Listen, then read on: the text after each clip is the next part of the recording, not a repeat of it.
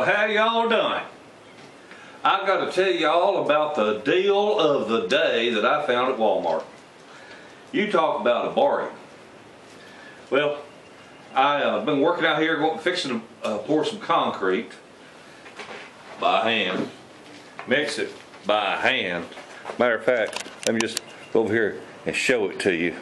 Yeah, that's 56 bags, and them sumbitches are heavy. I guess they're not too bad. They're only 60 pounds, but they sure did feel heavy. Anyway, out there in my driveway where there's coal, when they paved it, these culverts, this guy had some concrete poured, you know, and they hit it with the paving machine, knocked it down, and now gravel's washed out under the little bit of asphalt.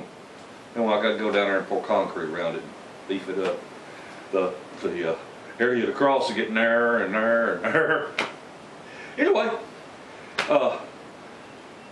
when you work concrete now, there's two things you never have enough of: help and beer.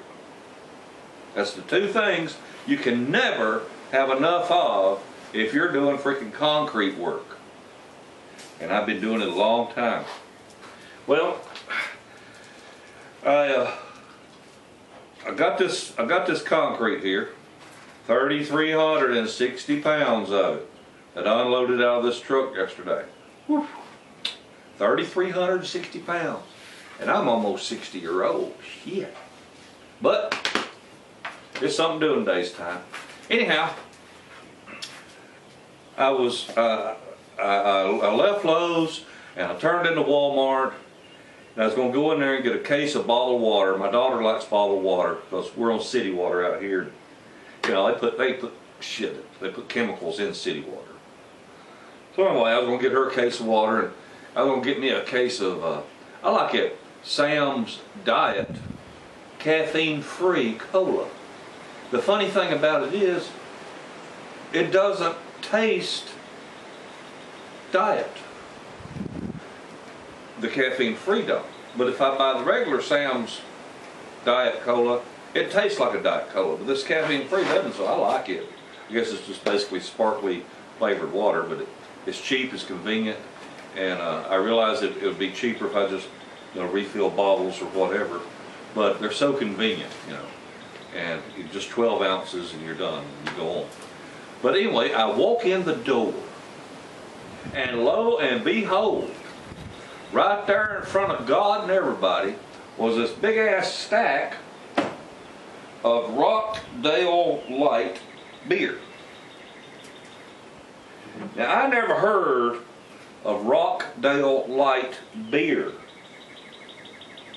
I looked all over it, and I could not find how much alcohol was in it.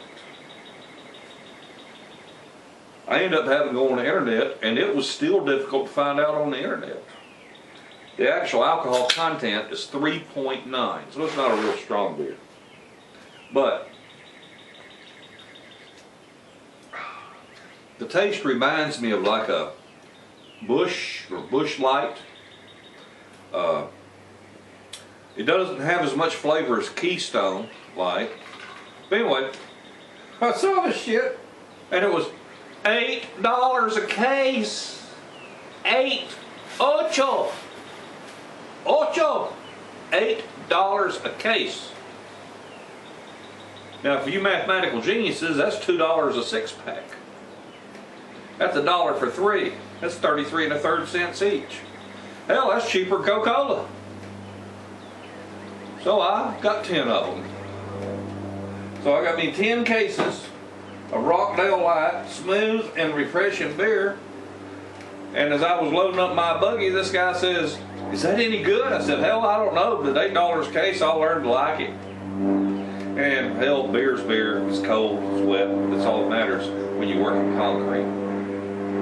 So anyway, I just want to tell you, if you happen to catch this on sale at your local Walmart for $8 a case, don't be scared of it. It tastes pretty darn good. Now, is there others I would prefer? I would probably prefer a Bud Light. But damn, they're $20 a case or better. This is $8. And you know what, after 2, 3 of them, they all taste the same anyway. And when you're in a hurry, you're on the go, and you just want something cold and refreshing, it works. So that's my tip of the day, bargain of the day, with Rockdale Brewing Company. Look them up on the internet. Rockdale Brewing Company, out of where are they out of? La Crosse, Wisconsin. 24 12-ounce cans. Anyway, that was my find of the day. Glad to share it with you. I've heard other people say it's about $12.97. I don't think I paid $12.97 for it. I think I buy Keystone Light. Anyway, have a wonderful day and a better tomorrow. Bye.